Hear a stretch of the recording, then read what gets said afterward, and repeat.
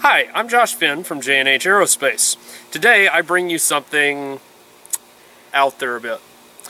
If you take a long sheet of balsa wood and you kind of flick it right, it'll tumble through the air. It tumbles backwards as it's tracking forward, and you get almost a 5-to-1 glide ratio if you do it just right. So we've created something that uses that same principle. As you can see, my bearings on this are completely trash.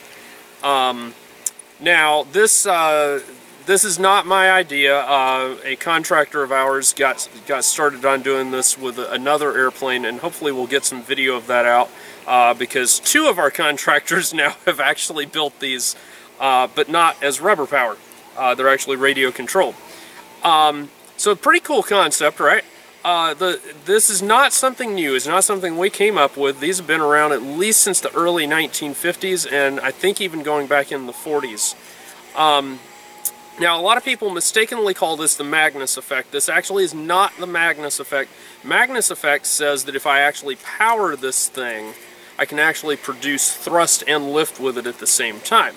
We are freewheeling this thing using the instability, or rather the inertia imbalance, along the two different axes of this critter. But the idea of actually getting this to fly under rubber power is one of those things you scratch your head and say, nah, couldn't really happen.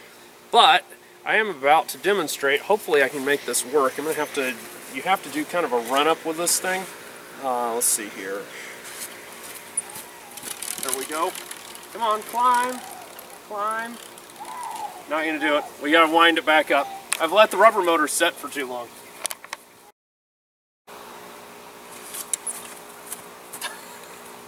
Try again, try again. Ah, I done it wrong.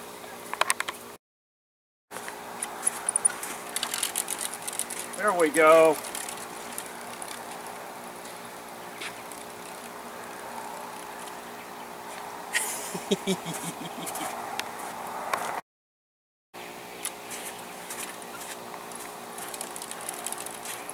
Not in the tree. No, not in the tree.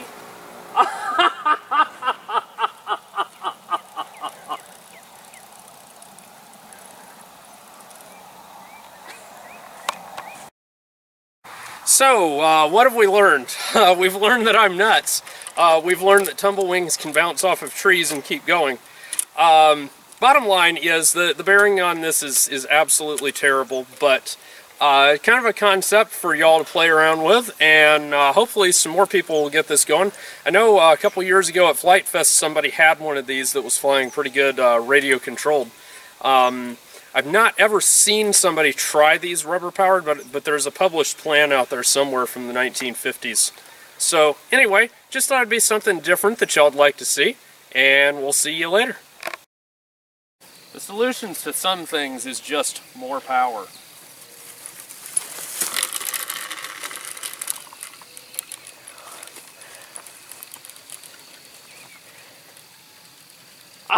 It reversed in flight.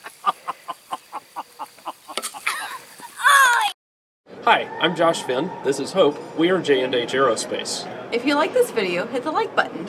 Also, how about subscribe to our channel and check out jhaerospace.com for new free flight products and all of the tooling that you'll need to build them. Thanks for watching.